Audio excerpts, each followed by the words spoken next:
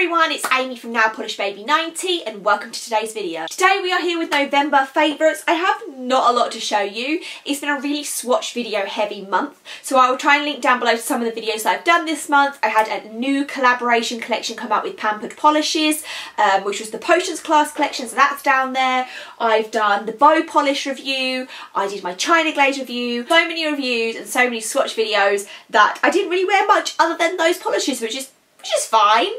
So we have 7 new polishes to wear and 2 rewears, so let's get going. The only mainstream new wear is Press Pause by Essie. I picked this up in TK Maxx a few months ago and it's always been one that I wanted and I don't know why. It's just a really beautiful tone of grey. Grey isn't my favourite, I do prefer the more lighter, I guess maybe more purple grey, but it was just a really nice formula. You guys also loved it on my nails when I posted it on Instagram. A great cream formula from Essie, really enjoyed it. Nice 2-coater, simple, press, pause.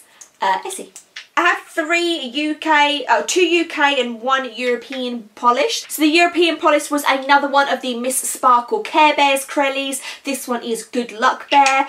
I love these all. I bought 7 out of I think 10 or 9 of the collection, and this is the white base one with all the green in there for the Good Luck Clover effect. So there is neon green, there is metallic green, and there is like a foresty green in a variety of different shaped glitters in the white base.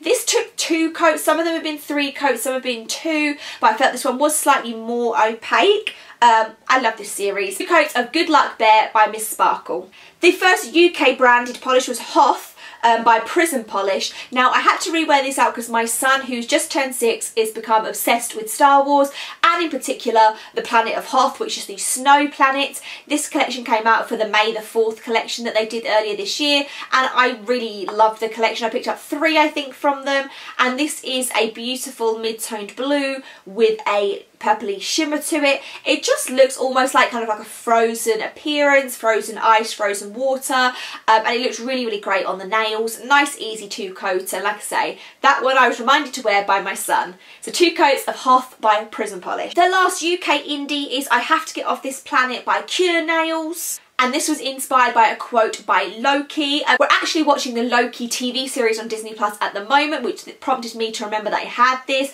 I think we've got 1 or 2 episodes to go. Really enjoying it. So this is a dark green base and then there is a ton of flakies in there, and the flakies do really glow from within the dark jelly base, and the jelly base is very opaque still, so it's a really great proportion of jelly base to bright flakies. Really enjoyed it. A nice easy 2-coater. So that one there was Cure Nails, I Have to Get Off This Planet, 2 coats. And on to the other ones that I wore this month. We have one from Anchor and Heart, and this is a Happy Accident 2.0.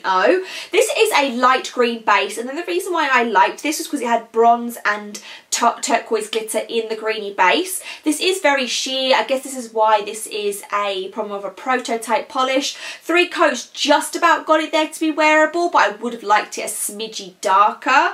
Still a really unique mix, and I'm really drawn to this colour combination. Wish the coats were thicker and more opaque. So 3 coats of Happy Accident by Anchor and Heart. And of course, all indies will be linked down below, except from this one, which is our monthly hair polish, and this one is called Golden Years. This was a little bit thicker, which is totally fine because it's probably getting on towards a decade old, so I might need to thin it before I pop it away. When I first bought this, I thought it was like a black base with the golden glitters in there, but actually, I'm just going to spill it and it's going to go everywhere, but actually it was more of a blue base. Yeah, it's probably only filled up to about there. It's more of like a dark navy base with the golden glitters in there, or it's like a slate grey, but then there's blue glitters and gold, and I really love the blue and gold together in, I guess, the smoky base. You don't really get that combination a lot. I just miss hair polish so much.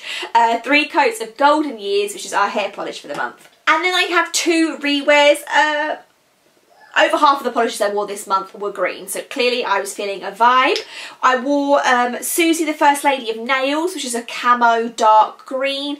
It's like a pretty nice dark green. It's not like ugly pretty. There's something a little bit more leafy about it, camo. Really like that one. Nice easy 2-coat cream from OPI there. Suzi, the First Lady of Nails. And then I dug out Faux Shizzle, which is by KBShimmer, which is a polish pickup exclusive, and it's a green linear holographic with then large green flakies, and it's meant to smell like marijuana. To me, when I applied it this time, I was like, oh, maybe the scent has gone. No.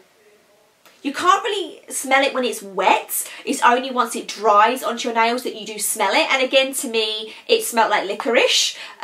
So whether that's what that's meant to smell like or not.